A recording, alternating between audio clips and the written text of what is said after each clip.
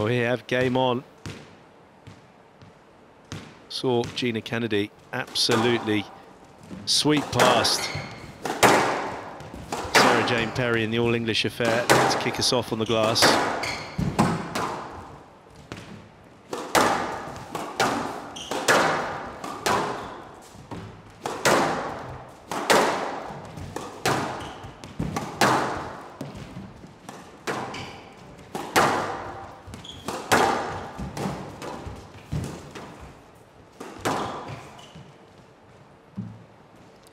One love.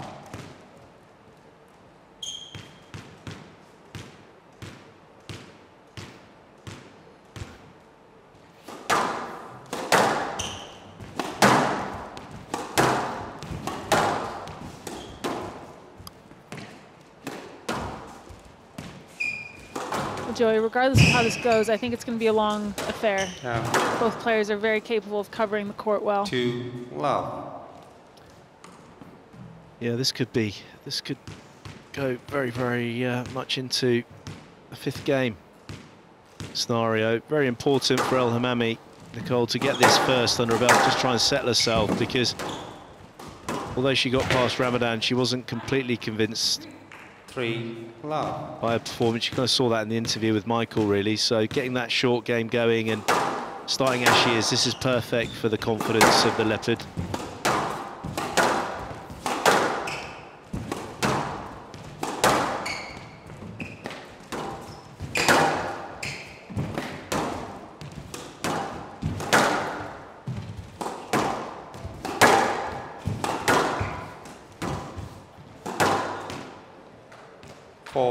Love. Might take Subramaniam a few rallies or even the first game to get used to this court. She played her first 2 matches, I think, on the back courts, which are very different from this one here.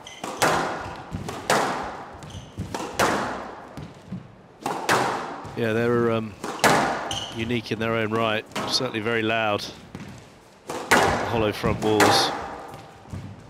I think Wild Hindi would actually be justified in wearing his headphones. Yeah, on those no, back courts. definitely.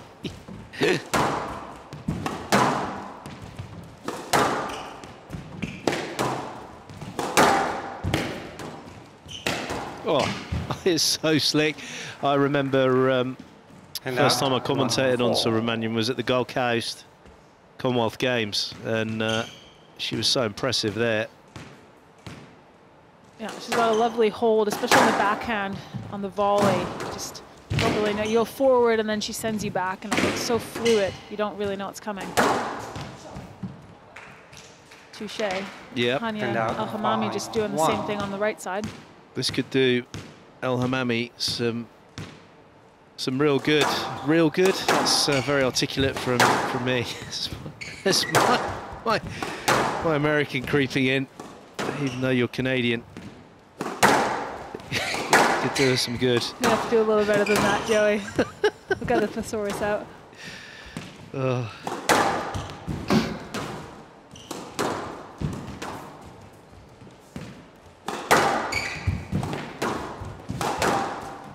Just to put her on her mettle against someone as kind of attacking as Subramaniam. There's a lot of variety going on. You see there, just not quite finding a range, and 6-1.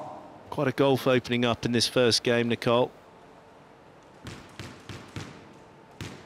Yeah, it might just take a few points to settle the nerves. I think regardless, if she loses this game, I think we'll see a better response from her in the second game.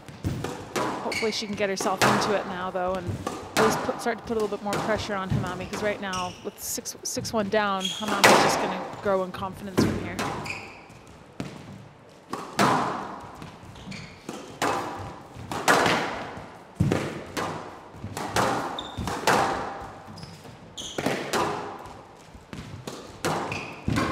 Not up. Review.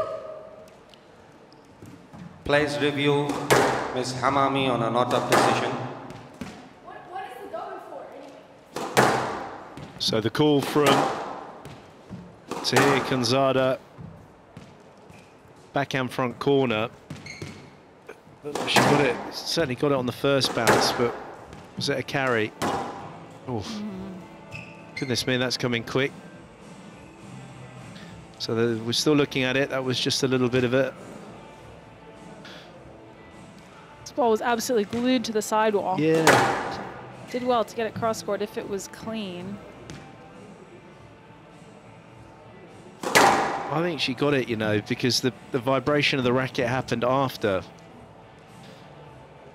So like that kind of shimmer of the racket happened after, and it's classed as not good, so what do I know? Not good decision upheld. Hammamy has 1 review remaining.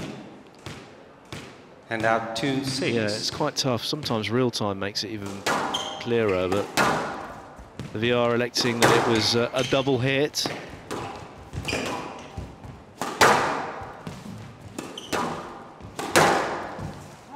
And that's more like it from her, the real skip in the step. She's absolutely fuming.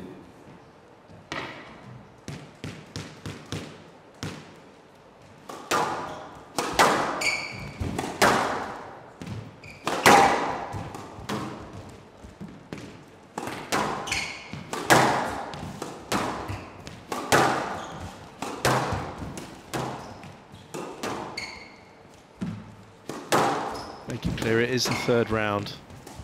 Down. In the women's competition. It's a staggered day.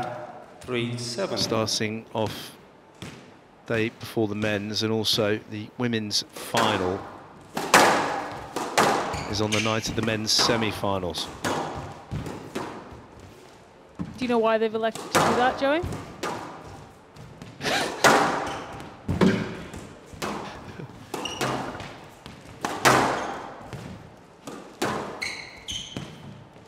I mean, yeah, I mean, it's, I've never experienced that before, Nicole. It's pretty unique. Standalone men's final. 4-7.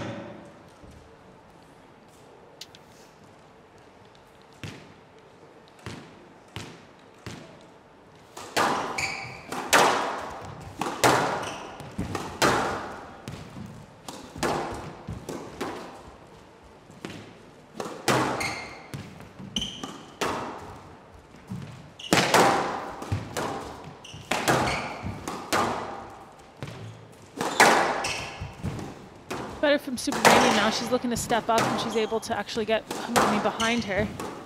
Hammamy, to her credit before, was, I don't feel like she's hit her targets really yet, but she's still looking to push forward. I think she was able to create a lot more space for Subramaniam on the court, but now they seem to be playing that cat and mouse game with, finishing with a lovely, perfect shot. lob. It's gorgeous. 5-7. What a lob. And that goes to show how dead it can be in the back of the court over the top of El Hammamy. This was a testing last rally physically. That was cool. Love it.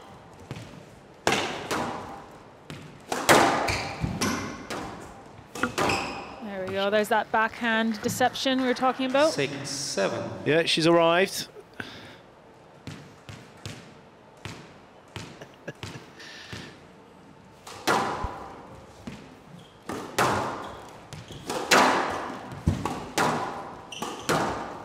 Oh, she's on fuego.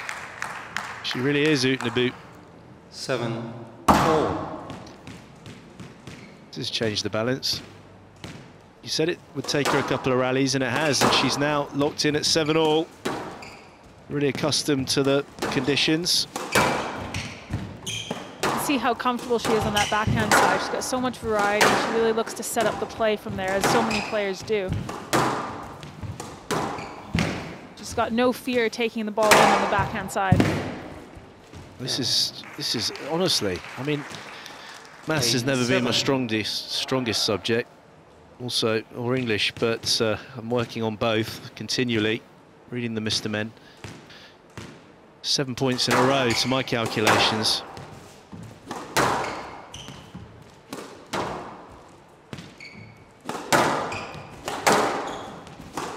Yeah, I believe she was down 6-1.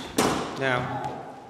Not far away there. Oh. Served her so well. I think she's going to keep going for it, though. 8-4. She keeps producing those opportunities. She's bound to make more than she misses. Yeah, that was much needed for El Hammamy. Break that roll of points.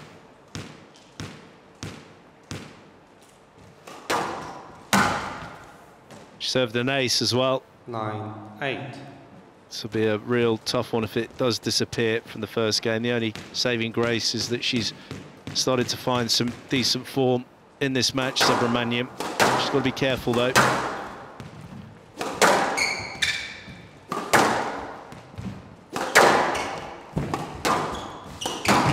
Oh, she's completely and utterly done on that one. Were you off as well? Were we all going for the cross court? Absolutely no idea. I do remember playing Subramaniam a couple years ago, I think in Manchester, and I just had no idea where the ball was going on the left side. If I gave her any time on the volley, it was volley boast, volley nick, volley drive. I mean, those are just a few options off the top of my head. I'm sure she's got loads more in hers. Yeah, you see that. T position's getting higher again, locked in. Look at that, she's fully facing the left side. She's just reading the game so well. Hunting that backhand volley.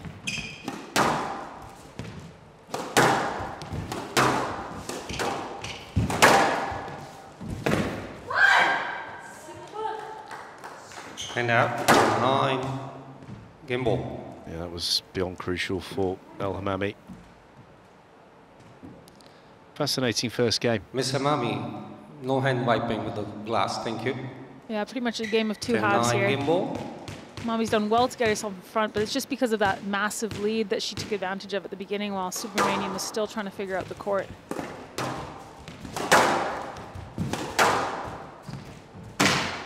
Out. Well, that's a squeeze. Again, backhand. Hand up. Deep in the corner. Player must win. Couldn't ask for a better scenario. Tie break time. Joey, now seems like as good a time as ever to ask you for a prediction. I think Subramaniam's going to win this first game.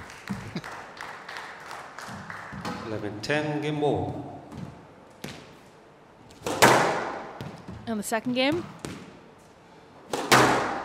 I need to literally get up to game ball of the second to say that. I'm usually right out there on the predictions though. I mean, you usually get them wrong, but I'm quite happy to say it. I don't know what's going on with me today. I don't know if it's the air conditioning. It's slightly frozen apart my brain.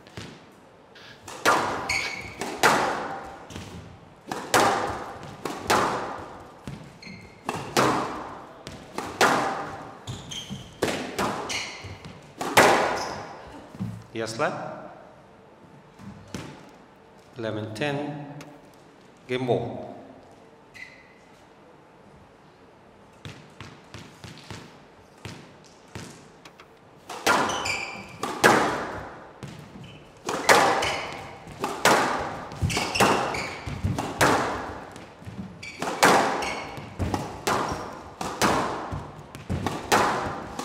Down. And out. 11 all.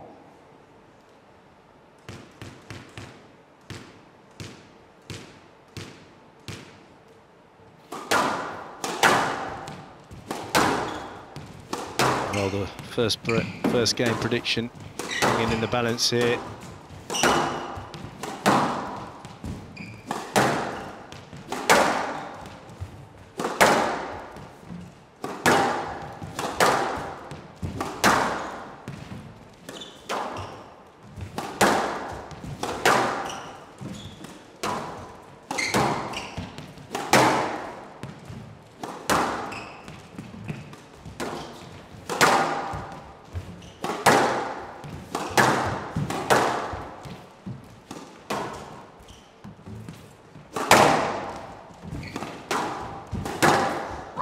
Was pounced upon that one, the leopard. The 12, width 11, not quite there, deep in the back corner, trying to switch the play, wrong shot selection. What do you think? Who are you kind of veering towards in terms of the result here? It's tough, isn't it? It's a hard one. I'll go 3-2 Hammamy. 5-game thriller. Out. Oh, by a whisker, and that is so important for El Hammamy after leading 7-1. Hammamy leads 1 game to love. 8 points in a row, 7 points in a row for Subramaniam, and it's close-out time in the tie break. 13-11, some cracking squash between these two. El Hammamy leading 1 game to love here in Doha.